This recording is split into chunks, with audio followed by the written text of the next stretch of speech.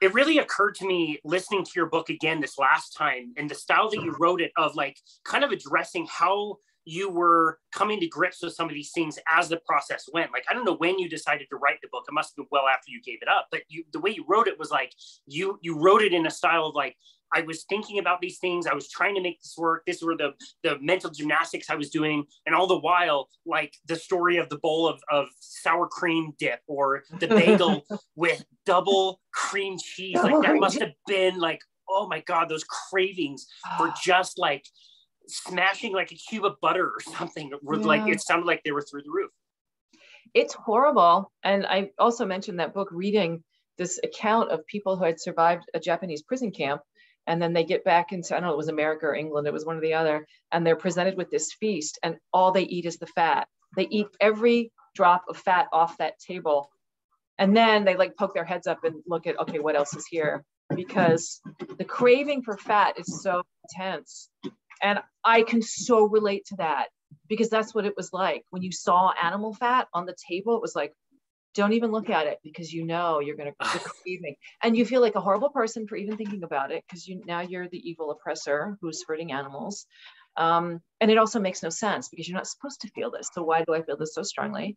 Yeah. And there was that period when I think I was 24, 25, and I was getting, for 6 weeks, twice a week, I stopped and got that bagel with the double cream cheese. And at the end of 6 weeks, it was like, this is horrible. You have to stop. It's, you're completely betraying everything. You're hurting the animals, and everything's going to collapse if you keep down this path. And the only way to stop doing it was to change the way I walked, so that I wasn't going by that place where they sold it, because I could not stop thinking about that cream cheese. It was all I could think about. It's like, this is starvation, what you're doing to yourself. That's not normal. You shouldn't be obsessed with cream cheese. I was like, please just give me some more fat, please. Because I would feel so good for like 2 hours after eating it. And then I yanked myself back from sanity. It was like, don't do it. It's a terrible, terrible thing. You can't oppress the animals. Don't. So I was like, I made myself, like I said, the white knuckling. I was like, just don't do it. Don't walk there. Don't think about it. Drive it from your mind. And then, it'd be like years, 3 years would go by. I was like, I had kept it that much under control, but then the next little temptation would come up, and you'd be like, oh, I want that piece of cheese. Please let me have some fat. And then like, split a piece of pizza with someone and then feel like the most horrible person on the planet because you had been in. It's awful. It's just an eating disorder. That's all it is. Yeah. The guilt and the cognitive dissonance of just feeling terrible. What I believe and my actions are not jiving. That's a huge problem in our feeble brains.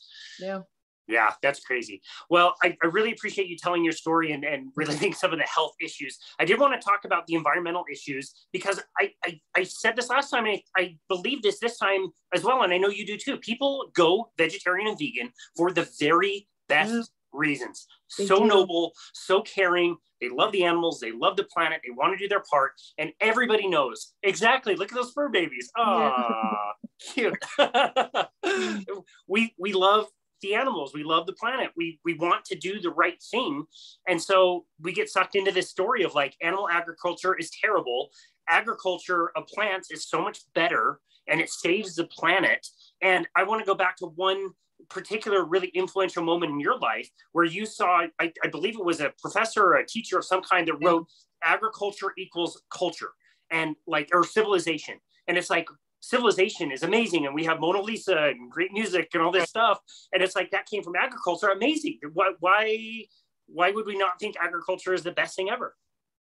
Right. And so that's the story. And it's very sort of ennobling, so, oh, look at human progress. Look what we did. We were all starving and freezing and terrible, and we wallowed in the mud, and we lived in caves and whatever. And then we figured this thing out, how to get our own food. And from there, stability was inserted into human lives, and we were able to have, divisions of labor, and people were able to specialize. And then they learned how to do all these things like music and pottery, governments and religions, and all these great, wonderful prisons and mass starvation and war and slavery, right? All of this actually wrecked human culture, but that's not the story we're told. So we have to start from the very beginning. What is agriculture? Well, you take a piece of land, you clear every living thing off it, and I mean down to the bacteria, and then you plant that land just for humans. So right away, you've got the mass extinction problem because all those plants and animals have nowhere to go. They're just sent off into the dark night of extinction, never to be seen again. And that's what it's done around the globe. Agriculture has taken every conceivable inch that it could take. There's nothing left. Like all the continents that could be breached are gone. Antarctica, but hey, we're going to get that one with global warming.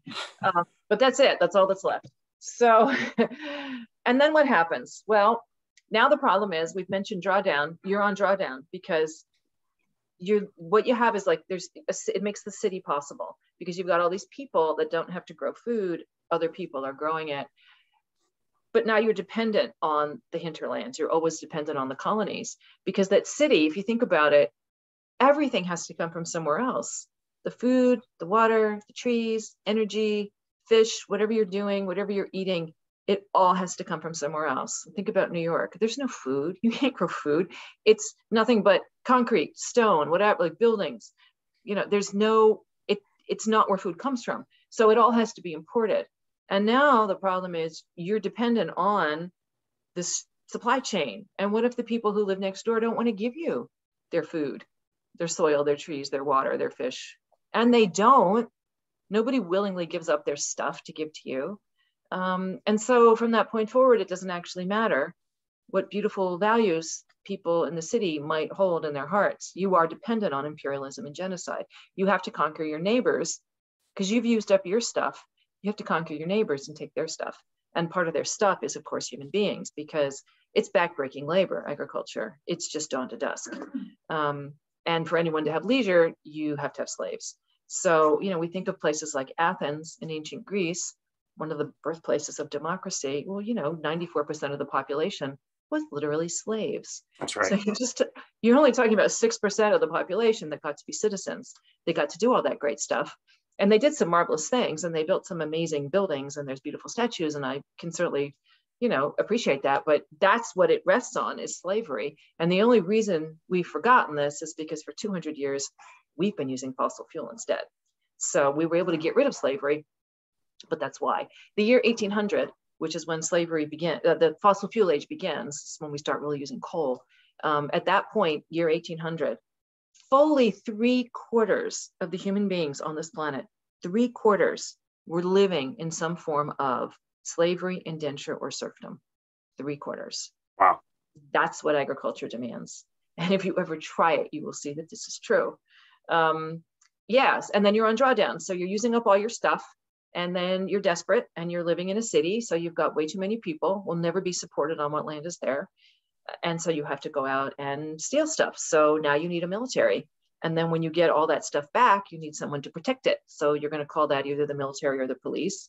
And also you can't have vast numbers of people in slavery without a military. And now you're going to need a government. You're going to need a hierarchy. You're going to need someone to administer it. And now you're going to need laws because you've got thousands, if not millions of strangers all living together, tightly packed. And you need some way for them to settle disputes without murdering each other. So Hammurabi's code comes into being because you can't just sit face to face. There's this number, I can't remember the guy's name, it's somebody's number. And that's the point past which humans break down in communication. And it's usually like about 100, 125. 150, I think is what I've heard. You can have about that many. And there's the relationships at that point aren't too complex. You actually can make decisions face to face. And that's basically the hunter-gatherer number. That's, that's how we evolved, is in those small family bands. And that just, you bust right through that and it's impossible. You can't have 10,000 or 100,000 or 1 million people sit face to face and make decisions. It can't be done. So you have to have some kind of formal law. The state has to be the only thing that can enforce with violence. Everybody else has to give up violence so that otherwise we're all just going to murder each other, right? So you see how it comes into being. You have the social contract. It's better than nothing, but we didn't always live this way. There's another way. And, 2.5 million years we were on this planet and we didn't wreck the place. We didn't destroy it. And we were basically pretty nice to each other for the most part. I'm not saying it was perfect, but it's a very different worldview and a very different kind of culture. And it's not civilization. It's another kind of, it's a culture, but it's not civilization. Civilization is agriculture and cities. Civilization literally means a way of life based on cities. That's etymologically what it means. So when people say, oh, civilization, I don't mean to insult hunter-gatherers. They have very complicated cultures. It's just not civilization.